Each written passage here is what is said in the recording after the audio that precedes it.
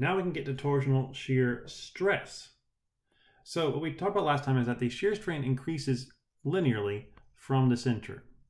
If it goes all the way up to the max shear strain at the surface.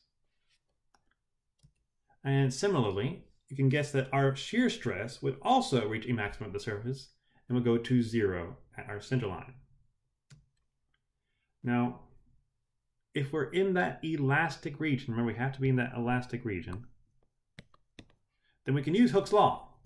And our shear stress and shear strain are simply connected through the modulus of rigidity, our shear modulus.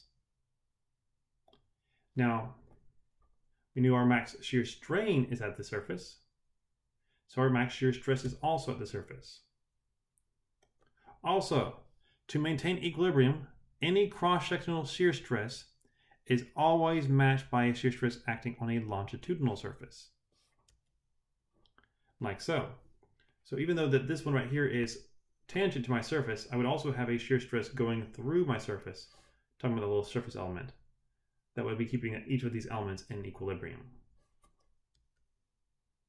Because it has to maintain equilibrium, otherwise a part of your little shaft is going to pop off, and that just can't happen. So, how are we going to find the shear stress without just going straight from shear strain? It'd be nice if we could relate our torque to our shear stress. So to do this, we're going to look at a little tiny area dA. And I know you're like, oh no, not a derivation, but yes, it's got to be. We got to use a derivation here. It's going to be necessary. And so for this little tiny section dA, there is going to be some force that's going to be caused by the shear stress. So we know the shear stress is acting at that point, acting on dA, and that will give me some small element of the force. And we know that moment is equal to a force times a distance. So if I plug that in, I get that my moments, my infinitely small moment element from this little infinitely small area, is going to be equal to the radius at that point times the shear stress at that point, dA. And if we want to, we can rewrite this in terms of our max shear stress, because this is going to be a constant. And we get that the moment is going to be equal to the integral of rho squared dA. Now, to maintain equilibrium, this moment has to be equal to the torque T, because it's got to be blocking out. So the torque is going to be equal to all of this. And then finally, rather than calculate this ourselves, though sometimes you will have to, we can just replace it with a single variable called the polar moment of inertia, which is shown with a J.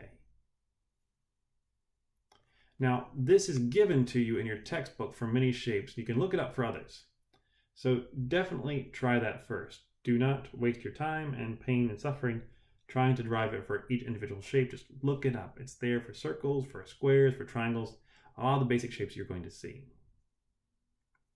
Now, using this, we can then solve and get the torque in terms of the shear stress, or the shear stress in terms of the torque. And this right here will be the shear stress at any particular position I care about inside of it. It's radially.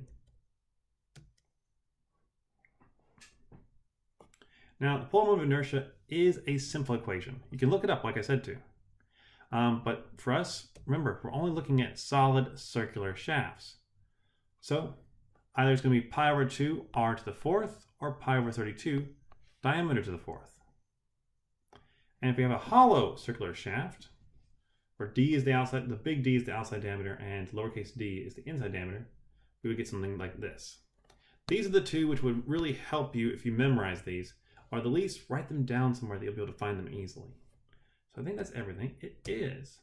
So now we're going to try out an example or two to practice this and see how it goes. So thank you for listening, and I hope this helps you. Have a wonderful day. Bye-bye.